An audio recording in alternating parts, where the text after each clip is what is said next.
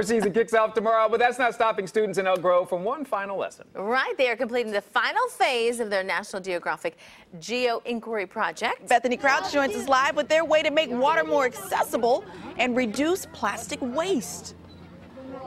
Cheers, everybody! Bottles up! Cheers! Good morning. We are live at Class Park here in Elk Grove with students from Foulks Ranch Elementary School right across the corner there. We've got Mr. Jim Bentley and his 6th graders. Good morning, you guys. Good morning. Okay, so now right behind little Morgan here, Morgan, if you want to swing to the side, we have a very important water filling station. Umair, will you tell me about this water station?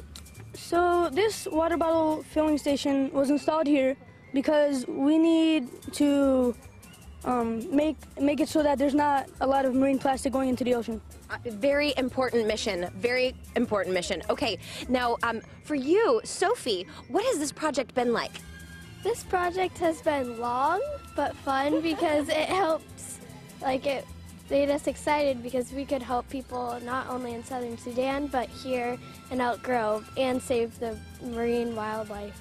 It's such an important program. So they read a book last fall, and that inspired this whole program. And they, in fact, this is the craziest part, they did a big fundraiser with slime to fund this themselves. I'm going to swing on over here to Mr. Bentley. You have to be so proud of your students. I am. This is an amazing group of kids. They've worked very hard this year. Okay, let's show everybody inside of the water, because it's a water filtration system, not just for the grown-ups, but also for the little pups as well. Tell us how this works. So CSD installed this in under 10 minutes easily. You've got a carbon charcoal filter inside. We've got a doggy bowl here for the puppies. We've got a fountain that's ADA compliant for people in wheelchairs. And then around the back side is the magic part. That's where the bottle filling station is.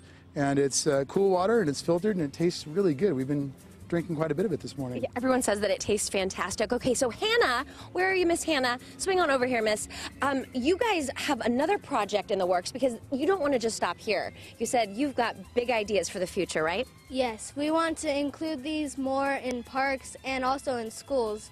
That way, when people are running by on the sidewalk, they can just refill their water bottle.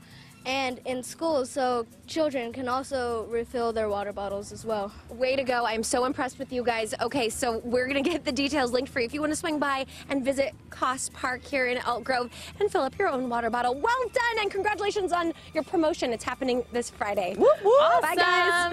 That's a fantastic idea. Yeah. I love this.